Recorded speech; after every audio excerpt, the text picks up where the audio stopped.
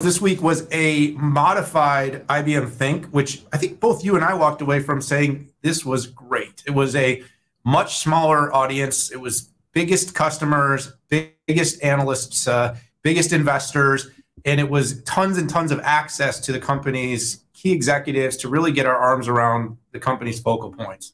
When you see our interview with Arvind, you'll really hear about how hybrid cloud and AI are really driving everything in that company.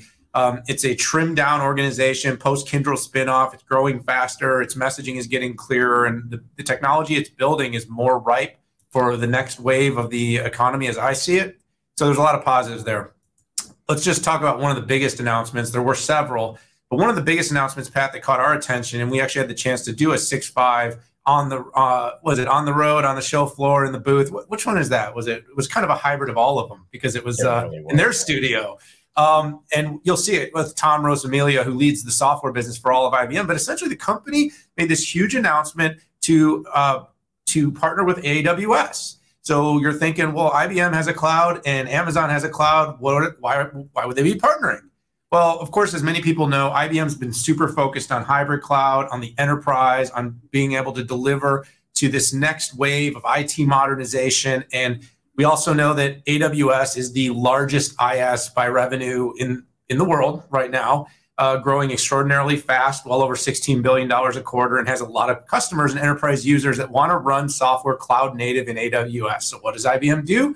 IBM says, we know we have our own cloud. We know we can run things on our cloud. You can use Red Hat, you can use satellites, and you can do these things to do multi-cloud. But why don't we take our portfolio of software, whether that's API Connect, DB2, observability on Instana, whether that's Maximo application suite, their security verify, or Watson Orchestrate and automation. And let's have all those apps running cloud native in AWS.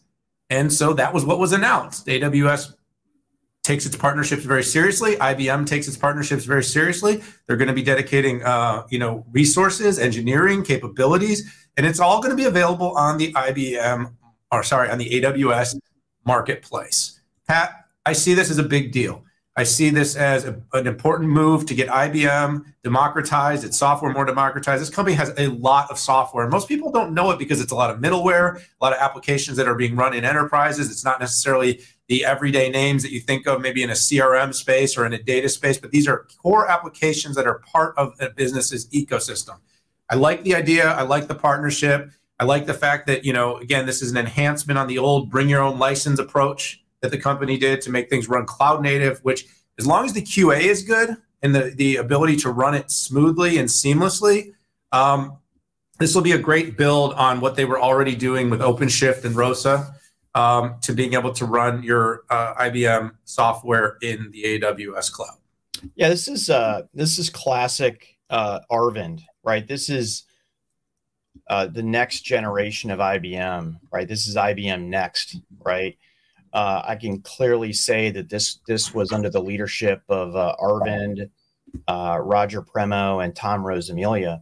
This is SaaSifying IBM's key applications here, which I think is a great thing. And what I like about this is it does take a little bit of courage, which says, hey, instead of running this on-prem or in the IBM cloud, you're going to run it in AWS.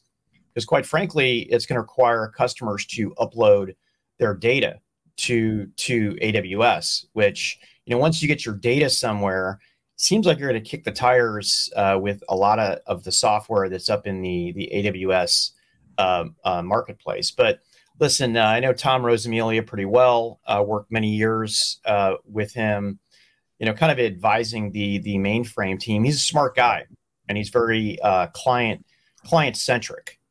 So I think he knows that he's got to keep churning the innovation of that software, so there's not some simple drop-in replacement that AWS is notorious for doing with its partners. To me, this is also an expression of AWS's desire to keep growing. I don't know what market forecast they had, but last week it was Dell Technologies with some ransomware software and backup software and stuff like that. They must see partnering with what I've heard them call the old guard as a requirement for their growth. So all in all, a really good deal. And the last thing I'll say is I don't think this is an AWS exclusive.